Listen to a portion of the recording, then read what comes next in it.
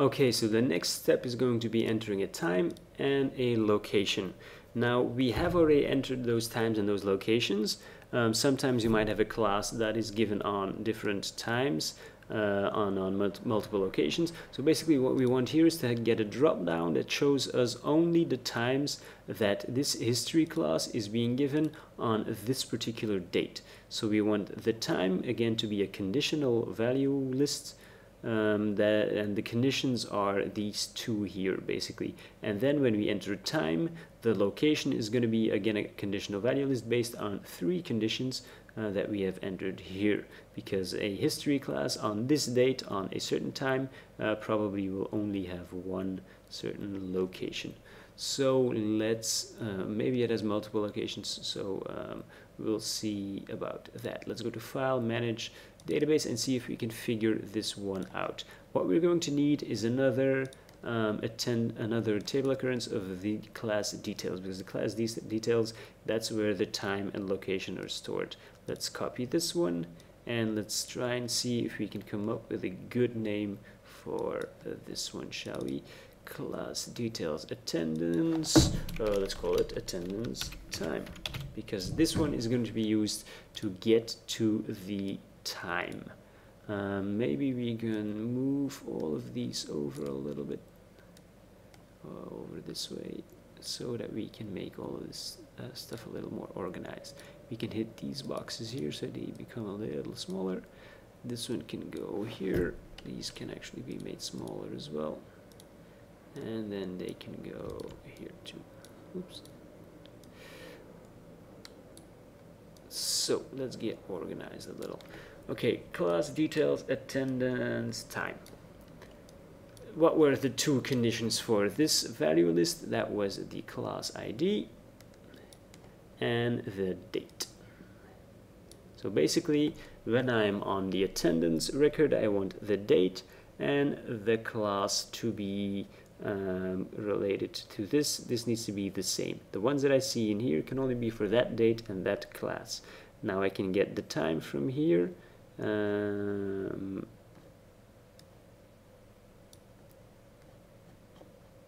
Let's try if we can figure that one out. Let's go to the time box here. Let's go to data. Let's make this a drop-down list. Let's make a new one. This is going to be classes. Do I need to call this classes? No, let's call this attendance time. Let's use the values from what field shall we use? Let's make this class details attendance time. Correct, that's the one we need, and we need the time for this one. Very simple. One very important thing is that we want to include only the related values starting from attendance again. Let's see if this kind of works already. The time for the 12/9 history, what do we get? Nothing. Okay, let's see here, layout, lay classes, history, 12/9. Aha, there is no history on 12/9. Let's see if that may have something to do with it. There is only English. Aha, and there's only English at 9 o'clock.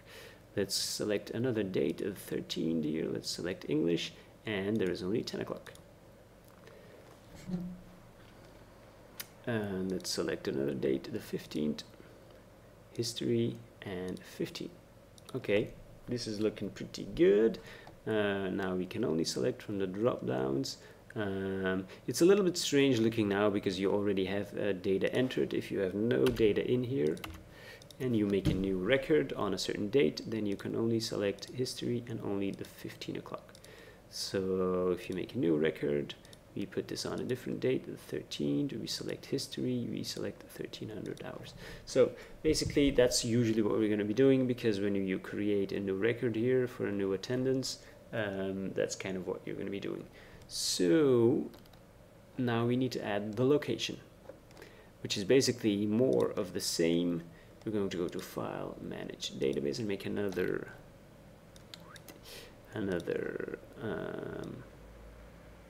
table occurrence. Let's make another table occurrence based on this one. let's click those two little green arrows here, and this one can be double clicked because it's not for the time, this is for the location. And we're going to create a different kind of relationship. This is going to be the same, this needs to be the same class on the same date, but also for that particular time. So looking pretty nice. Let's make this smaller, this one as well, and let's put them all here. In fact, let's put them all just a tiny little bit closer. There, looking good. Let's make that drop down box as well. Let's make this a drop down list with a new value list. This is going to be attendance.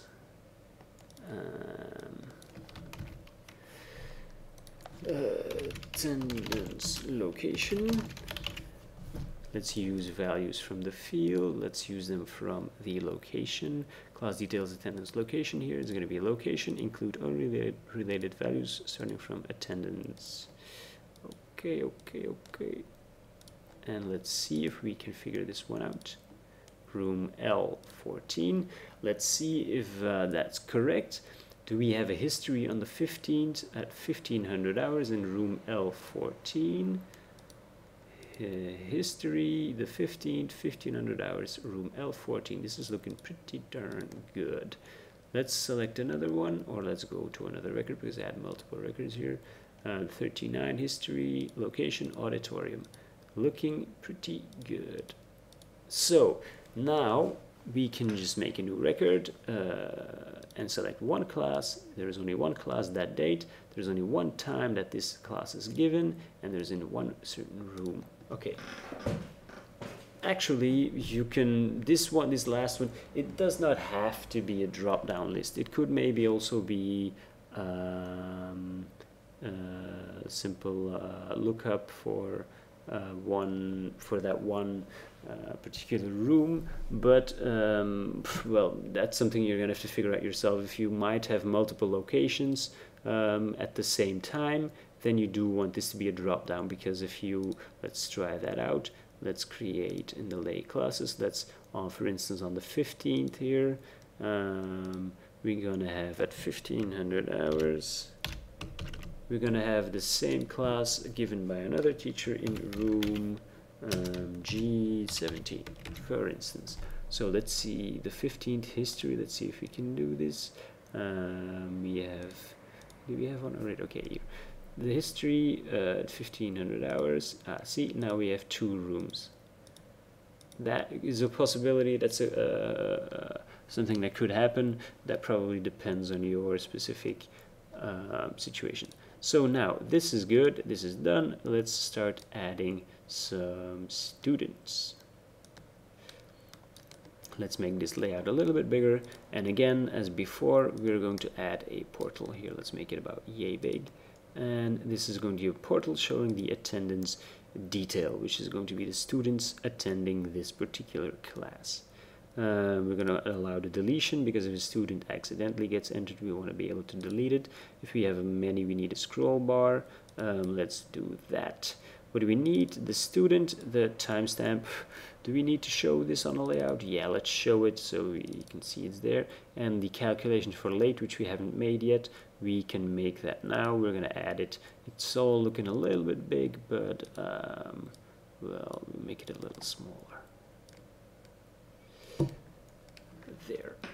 Let's move this one over a bit. All right, something like this. We're going to need to be able to create, we need to be able to delete records, but let's do that another way now. Let's create a little button here, and let's call it, let's make a button. Let's make that a delete portal row button, and when we click OK, the cursor is blinking here. Let's call this delete to like this, something like this. If sometimes if you want to kind of move something around in detail and you can't see it, you can always use the bottom here to zoom in. You can zoom into something, and then you can use your arrows to kind of nudge something around if you want. Oof. I don't want to make this a bit smaller. Yeah, something like so. If you click this 400 here, it will show you the real size again. Okay, so now we're still missing some labels here. We're going to use the text tool to create some student, make some labels here. We're going to need to enter the student name here. Then this is going to be time of creation. Or basically, is there a better way to describe this? Well, let's leave this for now. And this one is going to be late. Very simple. Let's put this one is good. Let's put this one here. Let's use the snapping. There. Something like this. Okay. Now we need to add students. How do we do that? Very simple. Let's make this a not a drop-down calendar, but a drop-down list for students. Let's make a new one, students, and we want to use values from a field.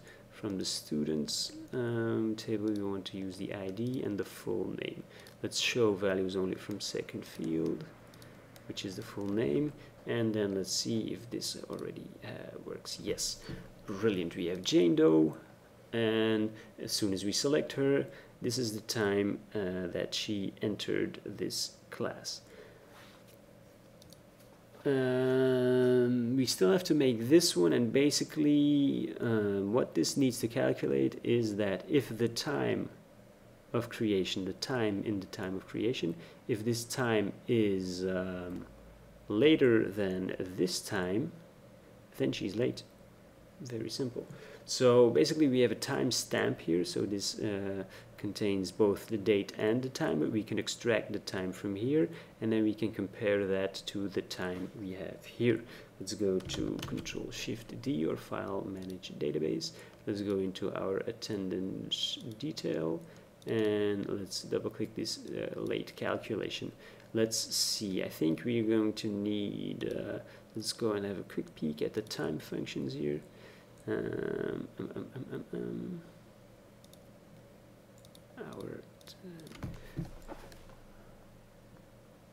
Can we extract the time from a timestamp? Timestamp, date, time might look a little difficult. Now let's do it really simple. If in fact, what we could do is we could make a timestamp. Yes, we can make a timestamp of the class date and time. So what we can do is we can use timestamp here. We can say the date is going to be of the attendance table date, and the time is going to be time.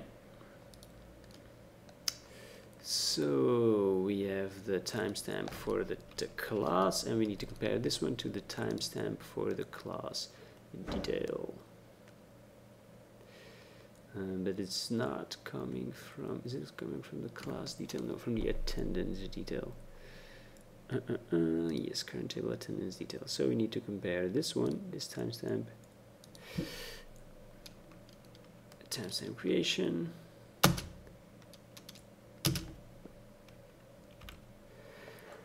Basically, if this one is larger than the timestamp for the class, then the student is late. Very simple. Let's make this an if statement. If the timestamp of creation is larger than the timestamp of the class, then the student is late. Otherwise, there is no value there.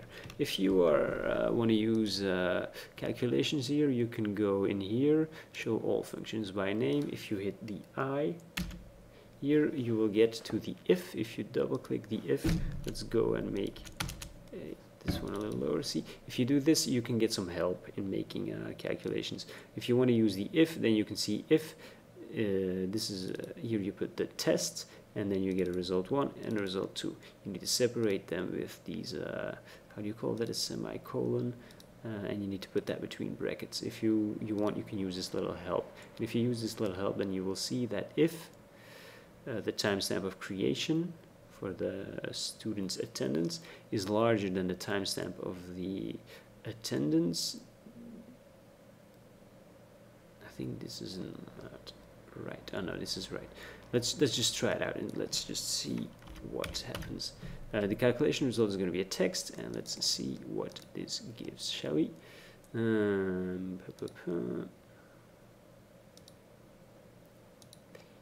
Let's create this one for John Doe. Boom. This does nothing. Why not? Because the students are not late. This class is on the 15th. Let's go to another class. Let's go for the class of the 12th, which is today. Today is English at 9 o'clock in the morning. That's already passed. So let's add him and let's see. Aha, he's late. And he's late as well. Because the time of creation here is at 9 o'clock in the evening, but the class is at 9 o'clock in the morning. 9 o'clock and 21 o'clock. We don't have AM, PM here where I come from. So basically these people are late.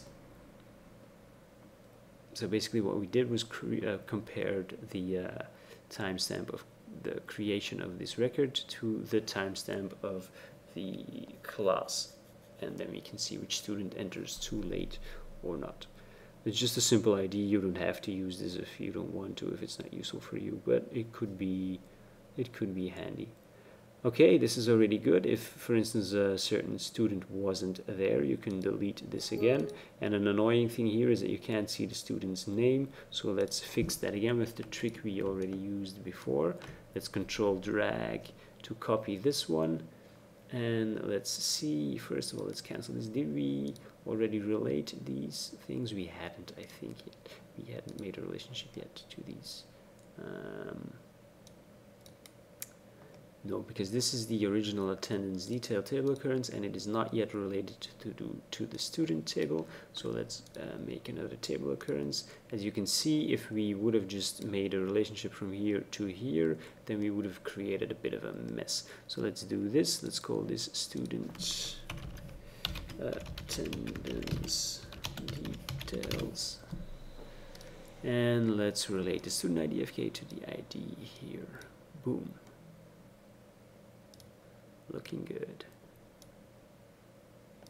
So now we can control drag this field, use the student's attendance details, get the C full name, make this an edit box, visible in find mode but not in browse mode, and for this one is going to be in browse mode but not in find mode.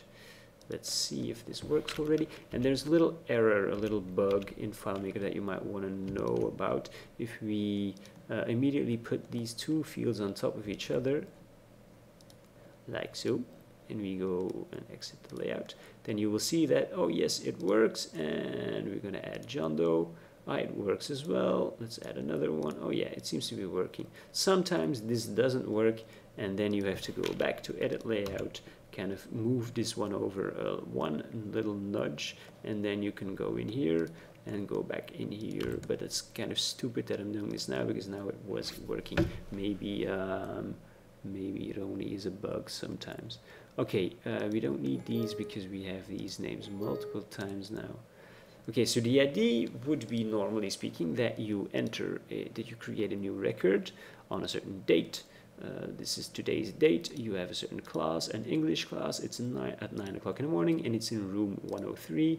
And then basically, if you want to use barcodes, you use a barcode scanner to start scanning students and have them show up in here. Now, I don't have a barcode scanner, or I don't have an iPod or iPad. There are certain ways to work with QR codes and barcode scanners on these devices, but that's going to be a question to someone else, because I don't have really a way to test this stuff out. This was really simple, really basic. I hope this was a little bit clear, and this is basically maybe a good start or a good idea of how you would go about creating a attendance taking situation like this.